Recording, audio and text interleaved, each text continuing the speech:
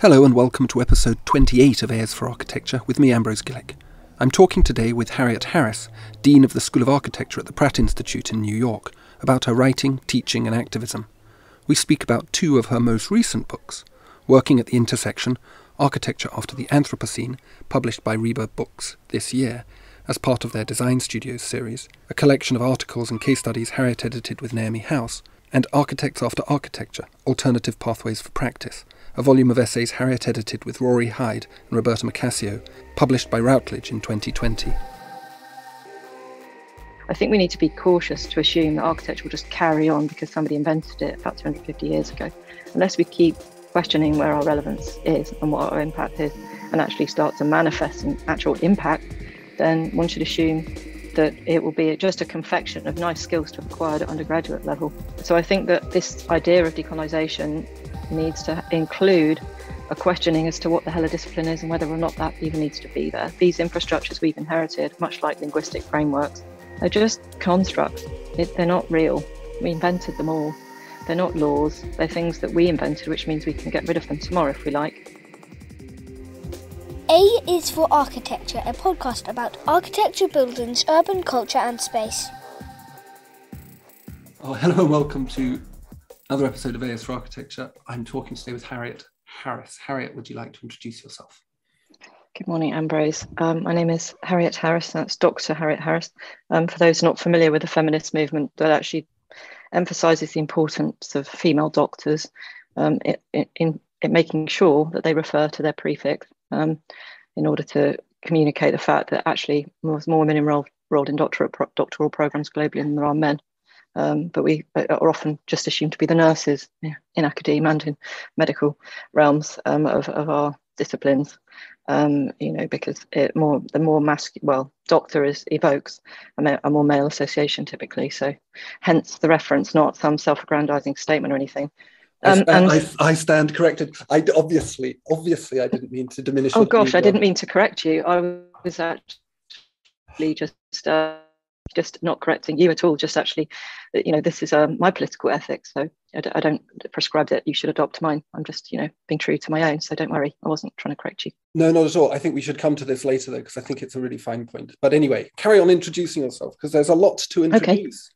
Oh yeah, we can skip that. People are very good with Google. They can find information, and misattributions and misquotes everywhere. In fact, I think, and maybe some things out there are true. But the main thing is, to paraphrase Norma Mailer, rumours of my death have been greatly exaggerated. I'm still alive and semi-well in New York, running the School of Architecture in the role of dean. Nothing religious, although that is the imperialist association and the origins of the term. Yes, I've been doing that for now 3 years. I write books, which is interesting. As a dyslexic, ADD, neurodiverse person, that's a bit like basically trying to decorate a Christmas tree having been shot out of a rocket. But every now and again, I think I write readable things. I'm a qualified architect in Britain, but not in the US because we do not have reciprocity of recognition for qualification. I need to say that kind of often, apparently, otherwise the AIA will show up and, I don't know, steal my cat and hold me to ransom.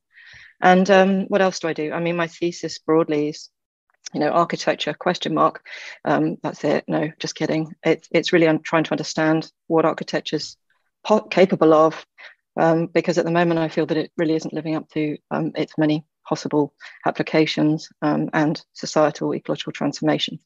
So that's kind of it. And I would like to say also, Ambrose, completely amazing person. We met when we were undergrads at Manchester University, and I think both of us were, the oddballs, the marginals, what Jerome might fondly call, the peripheral crowd.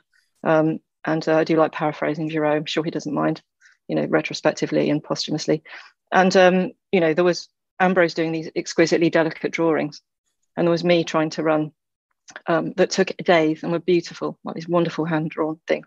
And there was me with my kind of, building these vast models, which always had to have some political contextualization at the time. That what was happening was we were annihilating lots of sheep because they were poisoned by some infection that was largely the fault of agricultural engine of food consumption. And so there was actually a smoking pyre in my final exam made out of tiny scale sheep at the end of my model. So yeah, we kind of were the oddballs together, the marginals, and hence our friendship flourished. So Ambrose, introducing him, despite the fact this was not agreed to or anything, non-consensual introduction, is truly fabulous. And, you know, one should pay attention to the things he says when later somebody interviews him. Oh, that's very sweet. I forgot about, I mean, you're right, the influence of the livestock crisis. What was that? BSE, wasn't it? One of the many things. It was, yeah, it was kind of like unbelievable. Sheep got jealous about mad cow disease. Yeah. Yeah, it was. They should go around shooting and burning animals. Foot and mouth. Yeah. But it was interesting because that third year at Manchester, you, me, and a few others kind of got tired. I mean, Manchester was really interesting for me in the first and second year because it was quintessentially alienating as an experience. Like, I had gone into architecture with this idea about it being this one kind of thing, very much to do with building and making, because that's my background, my family background. And then we didn't even have studios, did we? Like, we didn't have any way of, like, we had studio buildings, but no kit. And we kind of forced the issue. Yeah, we had a few preoccupations. One of them was certainly the fact that there weren't drawing boards anymore, but then everyone was still, they were in that kind of, you know, it was the beginning of the great parametric seduction when everyone was really like fascinated with form making in virtual space. And the traditionalists like us who were like, yeah, CAD's all great and everything, but we still think there are some elements of drawing, like kinesthetic, hand-driven illustrating, that actually has agency in terms of the quality of architectural outcomes. And we were sort of considered at the time to be heretics living in the past, you know, like sort of Luddites of architecture. So we clung on to this ideal. And of course, what instead was happening instead of a studio environment was, you know, because everybody was at home, you know, on their computers designing, because laptops couldn't carry the capacity for the many CAD programs we were required to use. You know, you'd come in for a tutorial once a week or twice a week, and that was kind of it. Or a lecture, and there wasn't really a social, there wasn't a cultural, if you like, space within the studio, which I think was a huge issue, and everybody did work in self-imposed isolation. But it was a technological. I think it was largely prescribed by the limitations of the technologies of that early parametricism era, and our naivety about the quality of that output and that form of production, because we were all a bit starstruck, weren't we? It was a bit mechanization takes command. Siegfried Gideon would have been, you know, appalled. I remember there being this kind of, I don't know if it was apocryphal, but story that went around the architecture school that one of the students at final show had been picked up by Pixar for doing really good animations of their building. And we were like, oh, look, Pixar.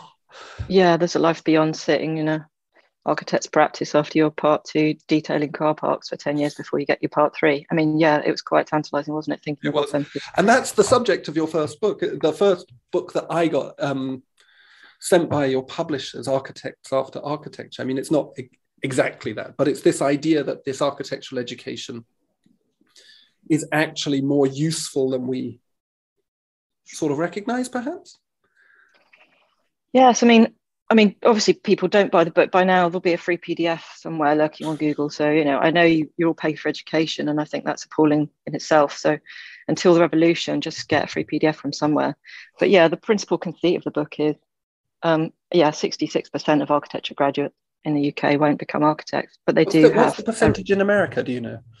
It's about the same, actually. I mean, it's one of those things that, let's just say the ACSA and the AIA, I'm sorry to unpackage the acronyms, the American Collegiate Schools of Architecture, that's ACSA, and then AIA being American Institute of Architects. And if you want to get technical, you've got NAAB, which is the National Architecture Accreditation Board, which is basically the RBA.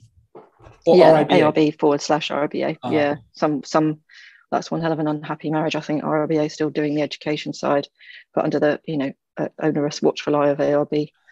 But anyway, so they would obviously rather not tout these statistics, but it's true, and it's not. I think my issue was that, you know, rather than, you know, there's so much protectionism in architecture, and I got a bit tired of people saying, oh God, you know, the project managers have taken over, you know, bits of our job, and we're rescinding all of these things that we do. And I thought, well, God, yeah, we do rather a lot, and we all do it. You know, it's a Jacqueline of all trade, you know, mistress of none scenario, isn't it? If you're doing quite so many things to a certain level of expertise, and the expertise becomes more and more diffuse and dilute till, you know, the word expert is no longer applicable. So I think that if you think, just going back to what architecture is, this exposure to all these different epistemologies from, the maths and sciences and political, historical, creative epistemologies, then the multifarious disciplines that are the offspring of all those epistemologies, then really, and I often say this, so I'm just going to repeat myself because I'm rather pleased by this, private joke, or not so private joke, that, architecture is in fact, the love child of really one hell of a kind of swingers party. And I think in some ways that's what gives it its superpower, its ability to have drawn from all of these different disciplines and epistemologies, that makes it incredibly agile, transferable and flexible. And I think that my issue was, while architecture spent a lot of energy and time belittling people who weren't registered architects, and it's very acute in the US more so than the UK, I think, never mind the legal, if you like, challenges of using terms inappropriately and blah-de-blah.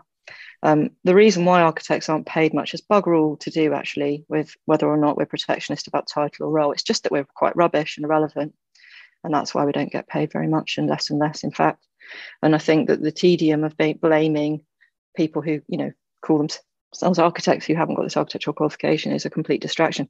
And I was concerned about the fact that, what happens to this afterlife of architectural graduates? Where do they go and what do they do? And that's what the book's about. It really wanted to speak to people who had gone off after doing an architecture degree and either gone into some sort of recovery state and then gone and done something completely different, or stayed in architecture but on the margins, pushing and agitating for architecture to expand its remit, to just become more powerful and relevant, and in many ways be the antithesis of what mainstream architecture frankly is. Yeah, I mean, it's a perennial question though, isn't it? So because this has been being argued for a long time, and your voice remains. I mean, you're the Dean of Pratt, so you're obviously been brought into the fold, and that gives you a certain level of agency and leverage. But this story that you're telling, or helping other people to tell, providing the framework in which other people can tell it, remains the exception, not the rule. The architecture is, as you say, forcing itself into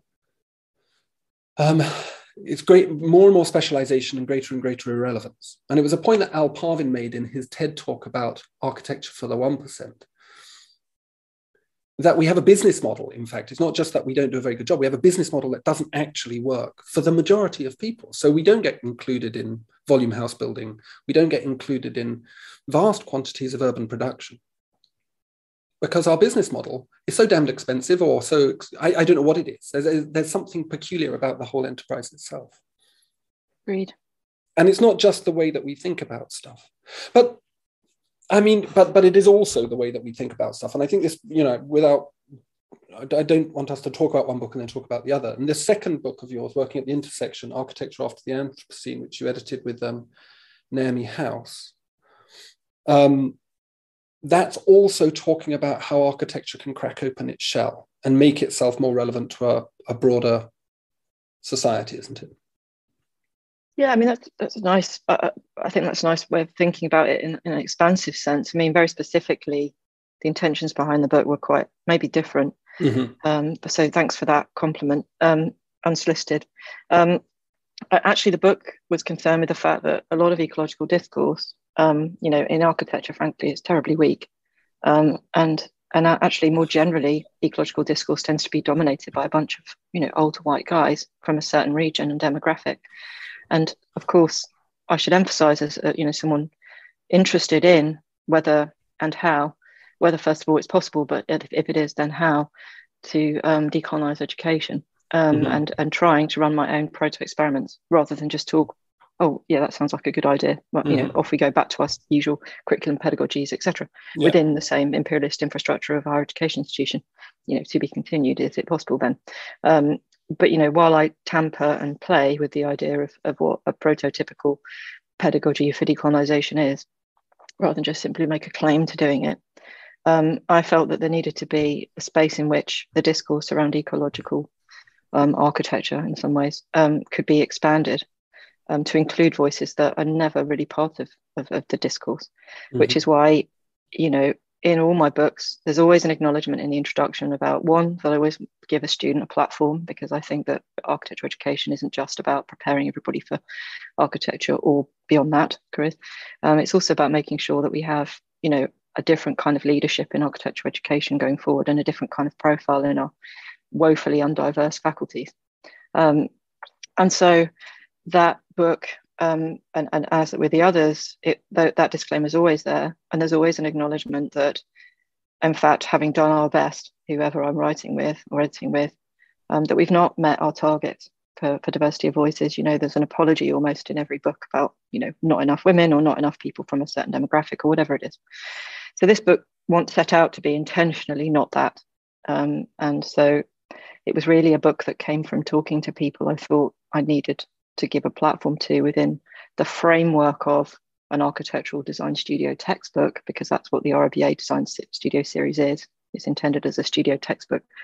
And to also not just plop it in there, but to think about how, one could frame the writing and the work and the thinking of voices that we don't really see or center in architectural ecological discourse, as, deployable for students at every level, not just, graduating or master's level students, but undergraduates too. So it's very much a studio resource of thought. So that was the premise. Yeah. And also this idea of what is post-anthropocentric thinking. For those that don't know the book title, this notion is within intersectionality. Kimberly Crenshaw in 1991 talked about intersectionality, and that's when the theory really came about.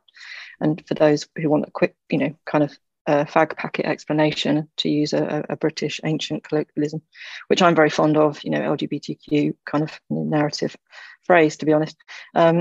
But yeah, so this idea of this fag packet narrative is that, in a way, intersectionality theory is just about the idea that one can be oppressed or marginalized because one is a woman, but if one is black and a woman, doubly oppressed, and if one is disabled, black and a woman, and poor as well, then we have a situation.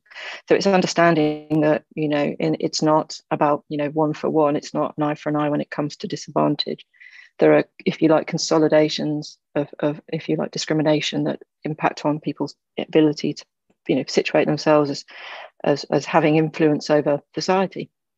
And so that was the question, intersectional work, which was really what we were trying to do. We were intersecting with our own limitations as women, as, queer community members and so on, to think a bit about how do we kind of censor voices in this way, but not in a way that makes it inaccessible to people who don't identify with us or don't share our identities, for example. And that felt really important. And then the bit about post-anthropocene, which is the subtitle. First of all, anthropocentric just means, human-centered. We talk about the Anthropocene as being this era in time where humans dominated the world, and, somewhat hilariously, given this wonderful opportunity, turn it into a kind of smash and grab and destroy pretty much everything in the process, including ourselves, ironically. So that went well. And this, of course, this idea of post-anthropocentric thought, which is the new go-to for, oh God, we're rubbish as, being Anthropocenes. Let's quickly dash off into post-anthropocentric existence and discourse. Is that actually we think it's a huge conceit that we're not even in an Anthropocene, we've not even understood what it is to be human. We talk about humanity and humanism, and actually we don't really have much in the way of humanity. To paraphrase Mahatma Gandhi, we're still figuring out what it is to be human, or to have humanistic or humane qualities to our actions and our behaviours. So I think that was what the book tried to interrogate, taking some of these terminologies that I think provide ideological safe houses for many of us, and confronting them and unpackaging them, and unpackaging them by looking at them through the lens of what it is to be marginalised. And to actually, while everyone in architecture schools is having their highfalutin talks about, all of these key issues, and appropriating the discourse from, scientists and real experts in climate crisis and climate change, nothing's really changing in what we're producing. So we can have all our little internal chats in the comfort of the faculty lounge, but what is actually changing about what we produce? We still think buildings are the answer, for example, so we're a long way off figuring that out. And so that was the book, that was the premise of it. And the people in it are astonishing. I think my advice to anyone who wants to write or who is writing, make sure that you surround yourself with people who are far better than you at all times. It's really the best approach with everything. And I just want to acknowledge that there's some great thinkers in there, who I won't do justice to if I tried to summarize what they've contributed. But their words, I think, are very important and worth seeing. And many of whom are practitioners. So they aren't just writing things in the bubble of the faculty lounge, they are actually out there reimagining what this kind of post-anthropocentric or rejection of post-anthropocentric space is, and what true ecological impact can be using architectural paradigms. I think that's really good. I mean, the first book, Architects After Architecture, I don't know what order they were published in. In fact, I think Intersections comes before Architects After Architecture. But anyway, that's right. People like Joss Boyes, they're also talking about this. I mean, she's an extraordinary writer, thinker, and practitioner, and she's also thinking about this idea. I suppose you use this word ecology, and I really like this, and I try and apply this notion of ecology to broader environments. We could talk about social ecologies, and one of the things that we're talking about when you talk about these things, as I read it, you're talking about the failure of postmodern or late capitalist society to produce healthy ecologies, both like vegetative ecologies and the animal world, but also social spaces, economic ecologies. Like we've made a very good job of kind of messing it up on a number of levels. And I think people like Joss Boyes and a number of the articles, essays in Architects After Architecture are dealing with an idea of, as I read it, of expanding out architectural practice to improve its sort of holistic ecology, to make it a space in which a greater number, if not everybody, a greater number of people can find sustenance, meaning, value, and also professional opportunity within it. So I think there are these lovely conversations across the two of them, which I really found quite good to read through, and as you say, very much textbook based, particularly Intersections, which is going to be really useful next year for me. But I wanted to ask you a little bit more about decolonization, because this is something that we're all sort of thinking about and, as you say, trying to enact within our curriculum. And I'm going to kind of provoke this by suggesting that if we're going to decolonize a curriculum, we're going to have to lose something. The curriculum, and as you know, trained as an architect, is already rammed full of stuff. Like, who do we get rid of? What do we get rid of? And how do we do this in 30-week years, 3 times or 5 times 30-week years? Like, practically speaking, how do we do this? Mm-hmm. Sorry, I was distracted by replying to a work text. Welcome to deanship. Can you just repeat the question? So how do we? Yeah, no. How do we decolonize a curriculum? What do we get rid of? What do we add in? How do we restructure it? Does it change structurally? Is it like to do with the whole nature of the educational process, or is there? I can tell you a bit about the experiments I've been running. I wouldn't say that I'm at prescription stage yet. I wouldn't tell anybody else how to do their thing. I think that things actually, perhaps the point is that it's always very contextual. So you start by looking at what's lacking within your community in terms of representation, both at faculty and student level, and then look outside the bloody window, actually. You know, a lot of schools like ours are situated in neighbourhoods where there's real need. And the schools just sit in there all day, every day, you know, hundreds and often thousands of students being batch processed through these machines of qualification. I wouldn't say education, by the way, quite intentionally. These machines of qualification. And there's no, you know, meanwhile, outside the door, there's people begging, or there's poor people across the street living in buildings that don't have decent air conditioning and who overheat and die in summer. In New York, for example, over 100 Black people die this summer from heat exhaustion, because they don't have access to simple things like air conditioning, which they can't afford, or they don't have it, or a tree in the street where they could go and sit outside and get some shade and heat wave. And we don't think that's our problem in architecture schools, and we really should. So that's a start. I think that context thing is the first step one might take. In my case, that's what I've been doing. I also want to say that decolonisation, to contest a major misapprehension about it, is not about sweeping away the Corbusian thought, or whatever, you know, the 5 men of architecture that we've been taught as our kind of allegedly, you know, core principles and, I know and three the of them. classic orders. Who are the other two? Is it Asplund and Kahn? Oh gosh, I wouldn't put him in the frame. He's absolutely quite sweet. He's really quite sweet, and and I think that rather that he's actually just been one of those relentless. He's just, I think, the mercy of appropriation type architect.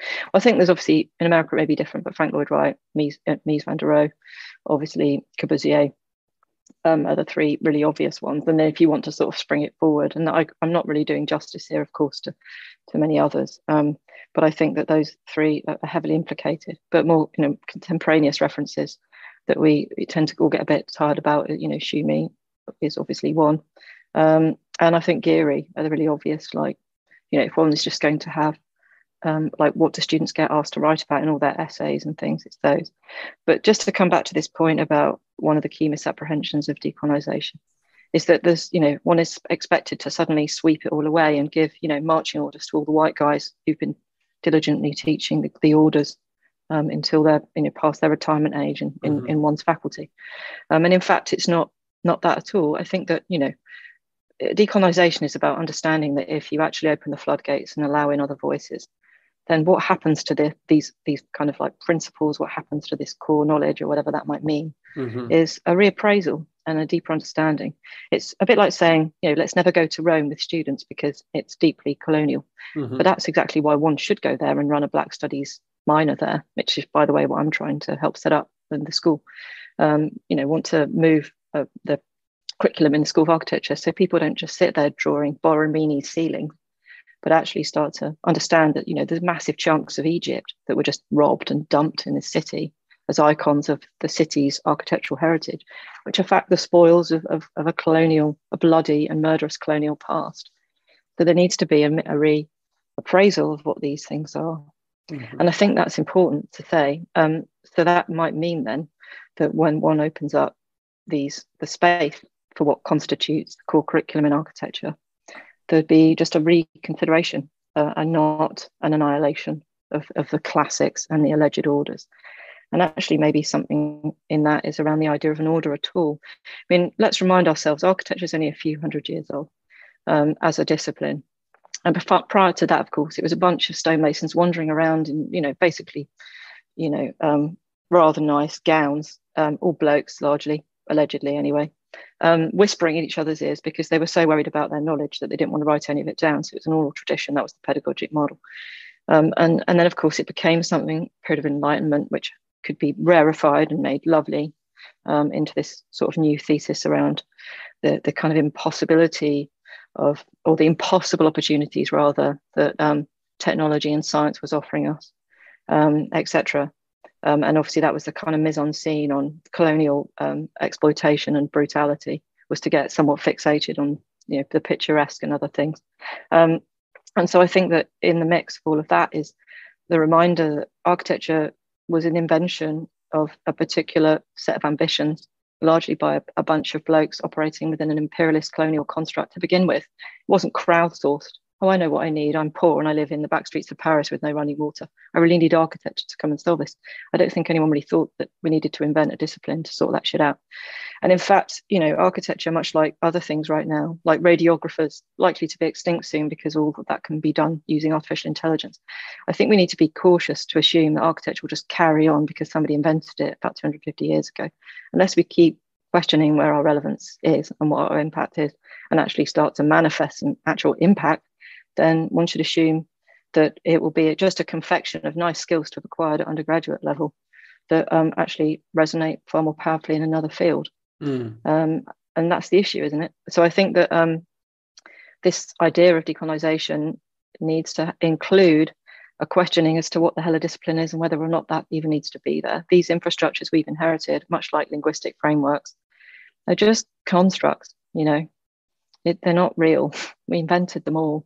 They're not laws. They're things that we invented, which means we can get rid of them tomorrow if we like.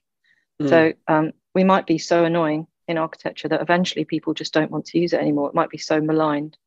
A bit like doctors used to wander around with leeches and plot them on your body as part of cures. We don't see much of that. And if anyone tried to pull that move, you could imagine there'd be uproar. Well, who's to say that architects a few years from now might be considered the leech bearers of future solutions to the climate crisis? It's like, this stuff's irrelevant, guys.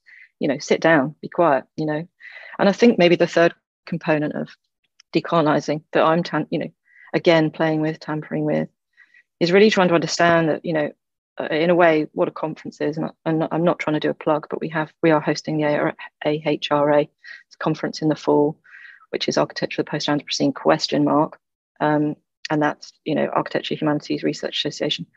But the point of that is to again, what's happening is people have to pre-record their papers. So these papers go live with a blue screen, and we project images onto that blue screen. There's PowerPoint is banned. The majority of people coming are from community groups in New York. So the Lenape, which are the First Peoples of New York, will have the microphone, will be sitting in circles, will be recording through the talking stick using, again, indigenous methodologies for dialogue. But moreover, we'll be listening, actually. And I think maybe that's one of the key things in decolonization, is to actually listen, to hear what other people have to say, to not just sit there in the usual conference suite. And remember, a conference is yet another imperialist construct to justify academia's relevance and importance. Is let's all talk to ourselves in a conference center for 15 minutes and run out of time for questions, because we're so self-indulgent and always run over our time. And then at the end, we'll have learned that we all agree that we're all great. There you go. That was helpful. What an amazing investment of educational resources. And I don't want that. And I think we need to stop wanting that too, and stop seeing that as the metric by which we judge our relevance. Not, because I don't want to keep throwing stones at practice, by the way. I think we're all in this together. Pedagogy is, after all, not just a reflector, it's a director. So we're all implicated. Yeah. And I think that's important to mention. And our academic constructs are deeply problematic, if not more so, because we're the manufacturers of all of these conceited architects. So we need to actually recognise that too. Just to come back to the conference, actually, there'll be no such thing as a name badge. People are first name only, and whatever name they want, or they can give their whole name if they want, but they're not attributed to an organisation, a school or anything.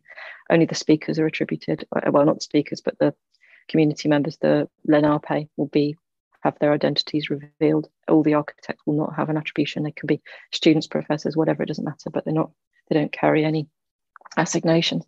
That's important, we felt.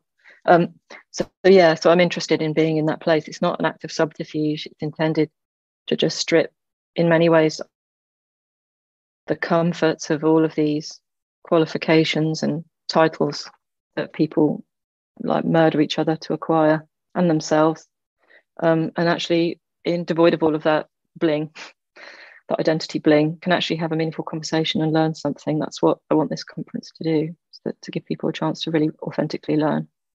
And they can't do that if all they care about is whether or not, their slides are in order and they stick within their 9-minute window, and anyone asks them a question that they can answer.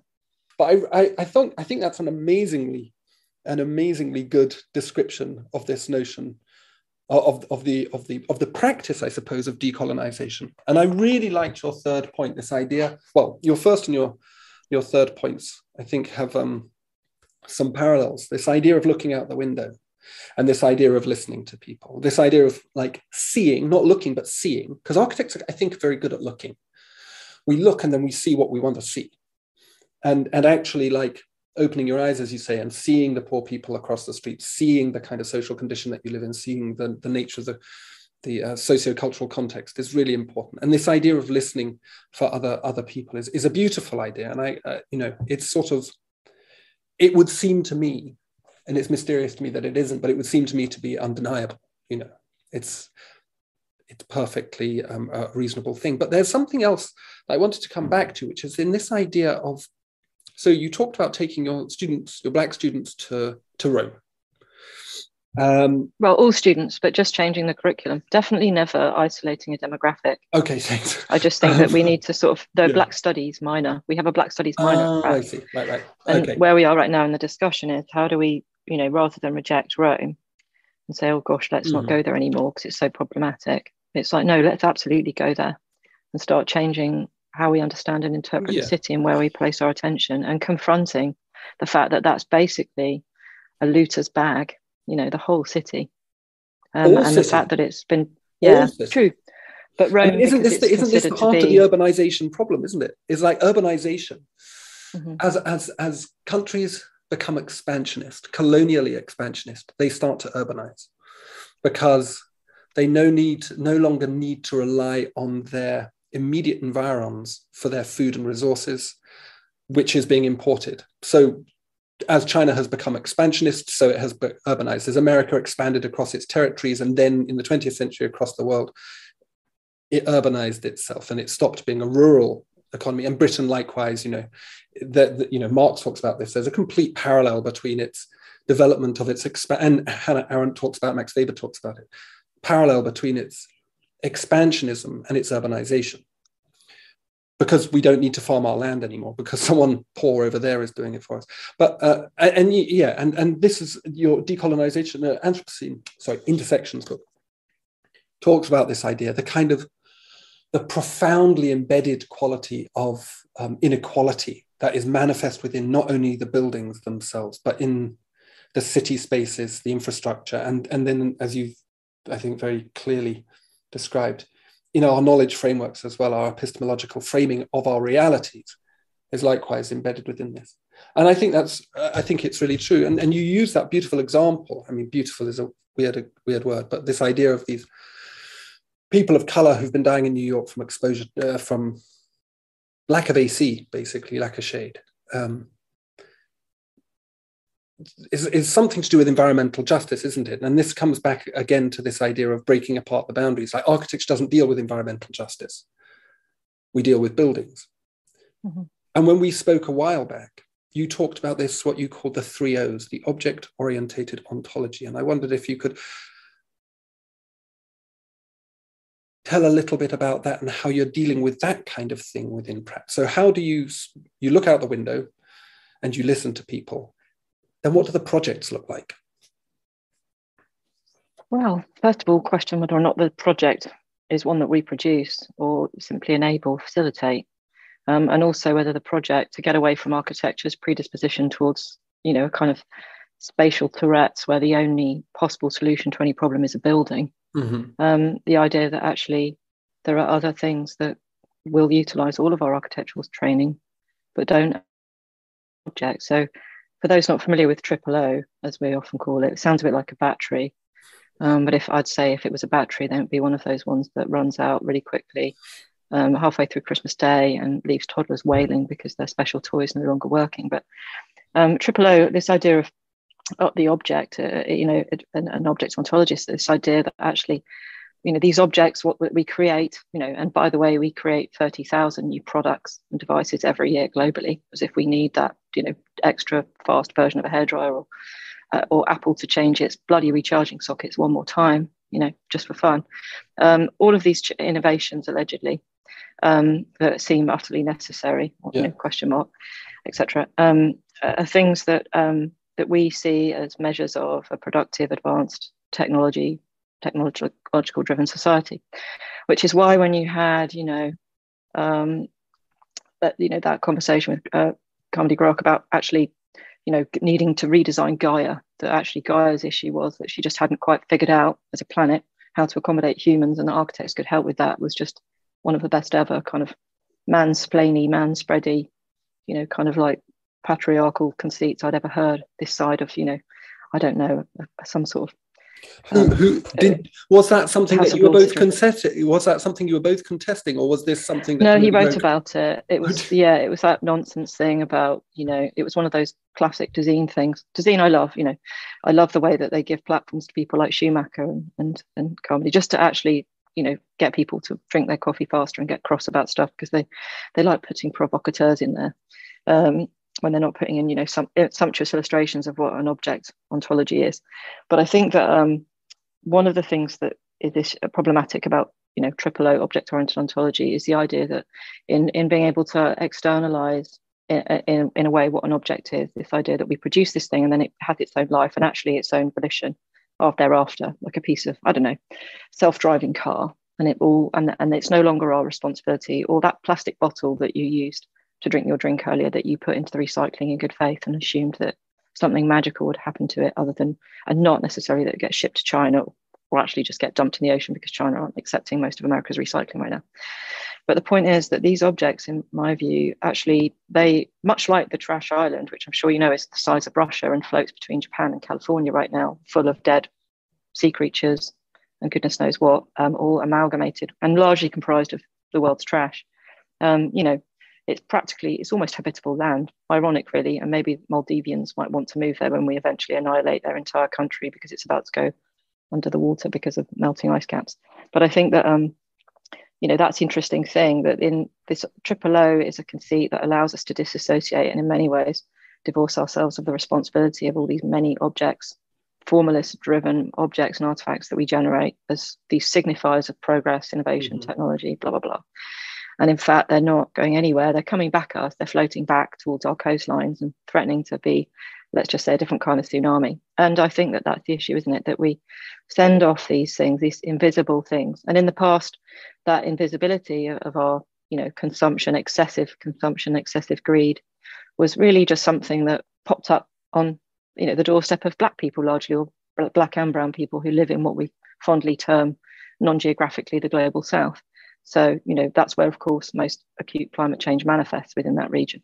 So it was rather convenient, of course, that I can still look out of my window in Dumbo and see a peaceful, serene waterfront that's robust and not flooding. I mean, obviously, I was here during Hurricane Sandy years ago, and that's a different story. But right now, I feel pretty safe that my basement's not about to flood all over again, and I'm not going to have all my no power for 3 weeks and no subways, etc. And if that happens, then at least I know, oh, well, in 3 weeks' time, it'll be fixed. But not so for people right now who are, living in parts of India that will never recover, parts of Bangladesh that will be irretrievably lost to sea level rise. Not to mention the impact of weather systems, even internally within the US. Like we're just about to enter hurricane season. Hundreds of lives will be lost as they are every year as the hurricane ferocity gets more and more acute. So I think that this idea of triple O is a dereliction of a responsibility. And I think that's the issue. So if we just take buildings, for example, before people think, oh, that's very nice, but architects are very responsible. Our buildings, we always design them so they last forever. Well, that's hilarious because, of course, they don't, because someone comes along and knocks it down, builds something bigger and better and more efficient years later, or not, maybe just more bling, depending. But the point is, of course, architecture isn't some permanent thing. It's not. It has an afterlife, and that afterlife is about the energy it consumes, the air conditioning, the glazing, the solar gain, and the fact that unless you can press on and light the place, it's probably uninhabitable. Your toilets won't flush. You can't use your internal bathrooms. The elevator doesn't work. So all of these things are dependent on energy systems, which at the moment are dependent on fossil fuel largely, and not alternative energy, autonomous energy. So there's a set of contingencies around architecture that I think when I think back on one of my most influential, or one of the most influential people in my writing, which is Jeremy Till in Architecture Depends. The sheer contingencies that in one chapter he describes architecture as waste in transit. Well, I think it's waste before it's even begun. So if we look at what architecture is comprised of, its materiality is largely derived from places outside of the country in which we manifest a building. It's imported and shipped. It's often extracted from the ground using questionable labour laws and employment rights, sometimes child labour. There are millions of slaves still in the world. So actually, we're not in a post-slavery state yet either, by the way. And 7% of the construction industry in the US is modern slavery, just to put that in perspective. So I think that, these buildings, as we make them, they don't have an ability, especially if they're new build, I think, to really outlive respond and adapt to the possibilities ahead of us regarding climate crisis. And I think that the problem, so the triple O confrontation is a way of saying this stuff is coming back at you. You shouldn't just be thinking about stylistically, is this building beautiful and clever? You should be thinking about the responsibilities of the afterlife of that building. Can it, in a crisis, operate autonomously in terms of energy? Can it withstand hurricanes, tornadoes, tsunamis? In fact, billions of people moving because of climate change, which is now the greatest migration crisis we've ever faced, which is not people fleeing war, is people fleeing climate crisis and climate collapse. And then, of course, questions about the toxicity of the specifications, not just their origins. Did it exploit people on the way over here before somebody stamped it as being ethically sourced, which frankly is rubbish. In fact, it's much more to do with what happens when this thing starts to biodegrade. Does it poison people? Is it even biodegradable to begin with? Will it create a toxicity crisis that will in some ways go on and on? We talk about public indemnity in architecture and always think, yeah, that's hilarious. That's limited to a period of time after the building is built and signed off by the client. And then at some point in the future, you kind of time out on that. Well, wouldn't it be interesting if we suddenly said, no, you're responsible forever. You're responsible for every last bit of that building and its afterlife. And if it doesn't decompose and not poison anyone, but creates instead a health hazard or an environmental crisis, then actually that's on you. So, I think that we are not teaching education that really understands that what we see to be our responsibilities are far greater than the mere production of a building that somebody else then takes responsibility for. In fact, we shouldn't really be doing any new build. We should be working with the materials we have and the spaces that we have, and thinking about how we can, in many ways, understand that while technology continues to advance, what it needs to do that in the way that we understand technological advancement is so devastating and so destructive that, in fact, we should be looking.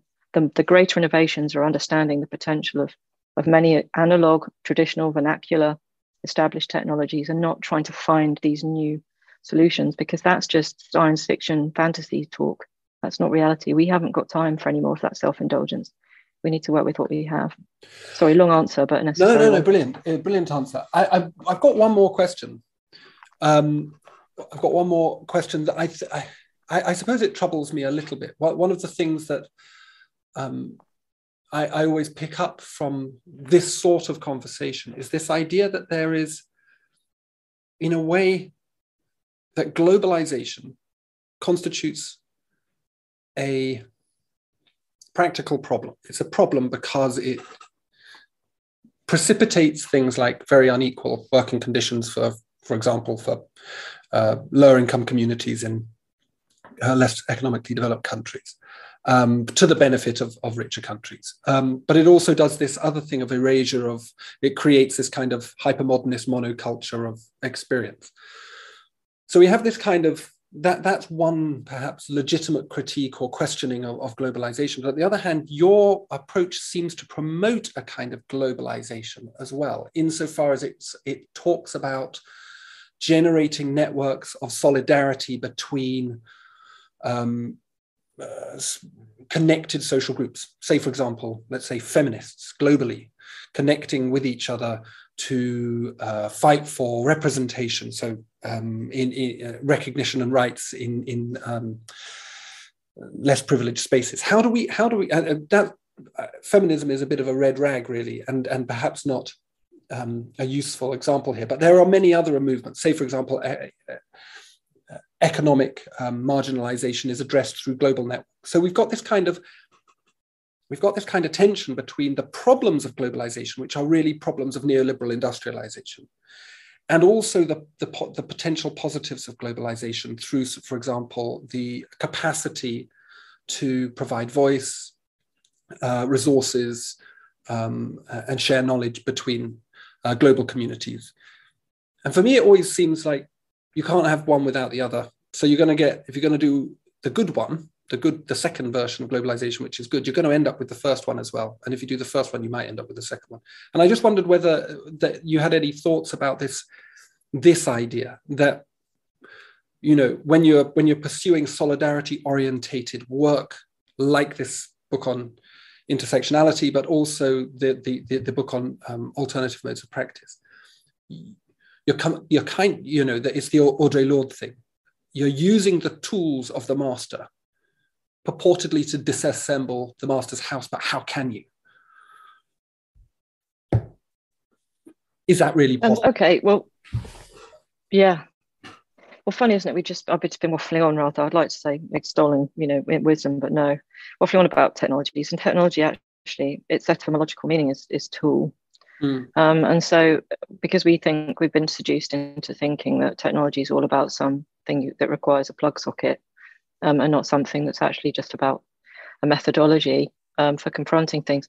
I mean, it's interesting, isn't it? I always fascinated by the way that these objects, coming back to the triple O thesis, everything has a latent quality. And, you could say, for example, in the case of a knife, you could cut a tomato and feed people with it, or you could stab somebody horrendously and murder them. So there's always, when we think a bit about, what would, this idea that actually, coming back to Audre Lorde's quote, and for those that don't know her, you should definitely read more of her. She's a brilliant lesbian feminist writer, a Black American woman, who's been hugely influential actually over my pedagogy. In fact, along with Bell Hooks, again, another recommended read.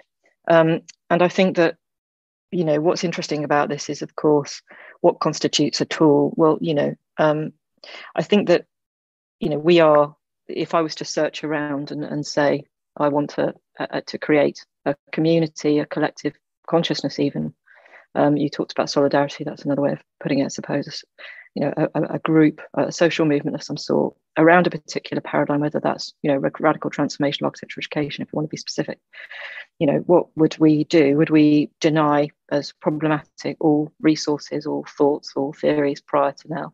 And coming back to the decolonisation point, not so much. The ways in which we can utilise what we have as our knowledge frameworks, our skills, our tools, in ways that have just different outcomes. A tool carries the values we assign it and the intentions we assign it. That's it, And I think that we get a bit flustered thinking about the idea that, can we necessarily do something radical within an institution? So in my case, could I run a democratic school? And I would say a bit, not much, because within an infrastructure that is hierarchical, there are some things I can do and other things I really can't. And that's been, that was why I applied for the job, not because I thought, oh, deans, I've met so many charming ones. They all seem so lovely. I'm sure I should do this. I thought, God, most of the deans I've known, to be totally blunt, pretty dreadful and often quite narcissistic, and, showed up, employed all their mates, and then, determined that we all convene around a particular aesthetic agenda or else kind of thing. It's like, oh, great. And not much in the way of democracy, and more like delegation, actually. Here you go and do bits of my job. I'm going to go off and do fabulous thing. Just saying, like, lived experience and all.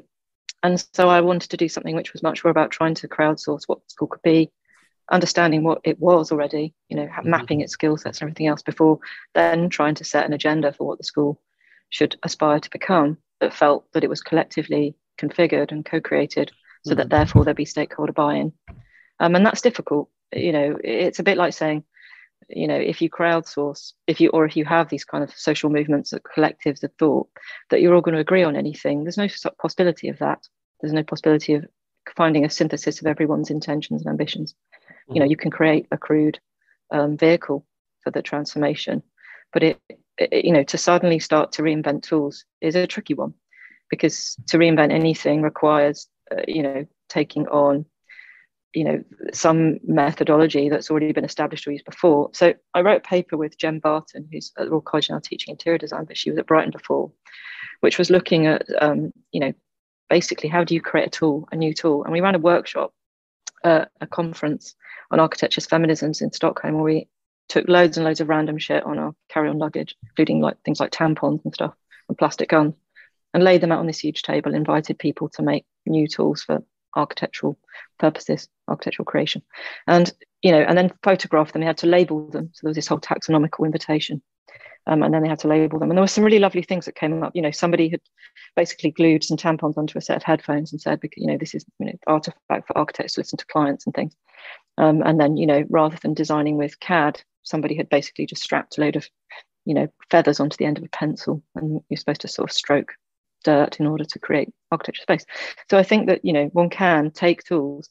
If I was to if you like take expand on Audrey's thesis perhaps and say maybe you can't deconstruct the master's house, a bit tricky. It's hard to get a job and then take apart the institution that's hired you, admittedly, and I'm not sure it's viable.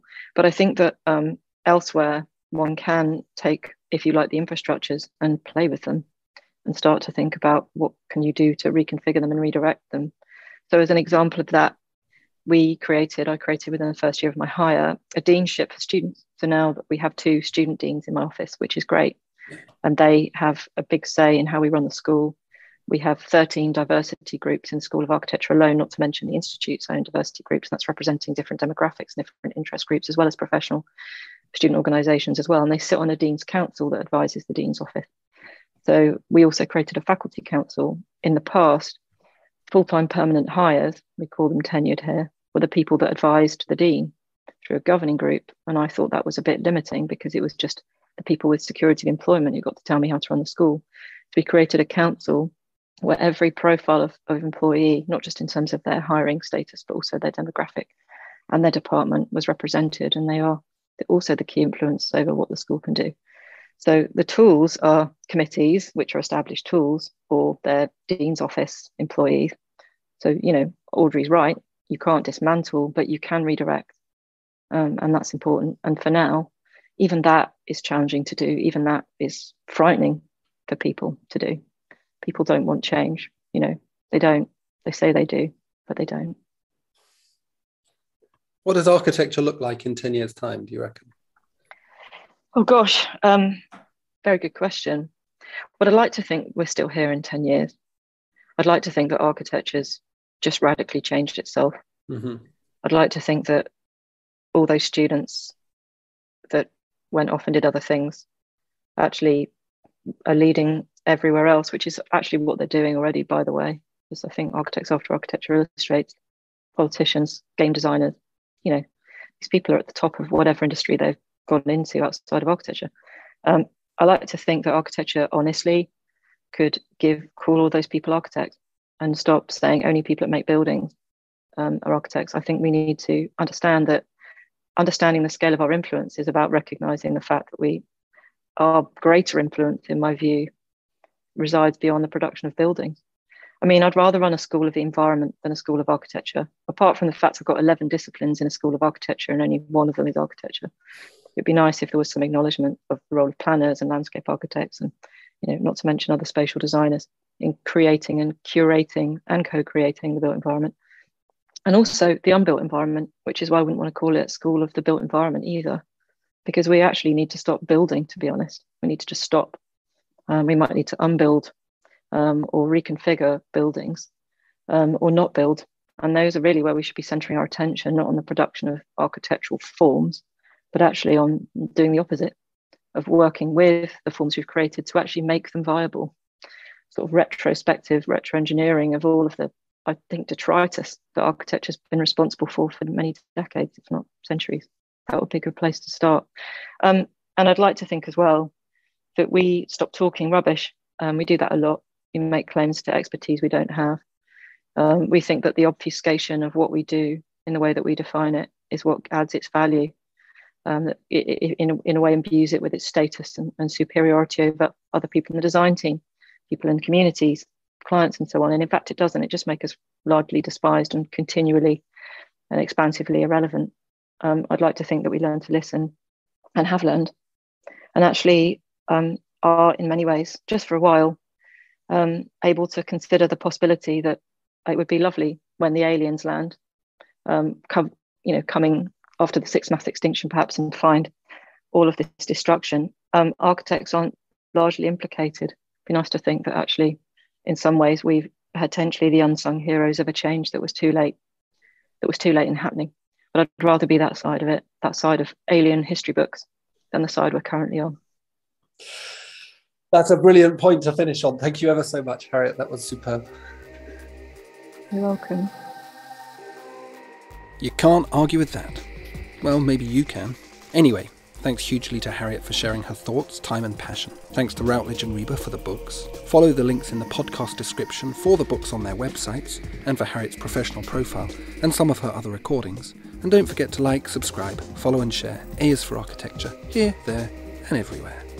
Cheers.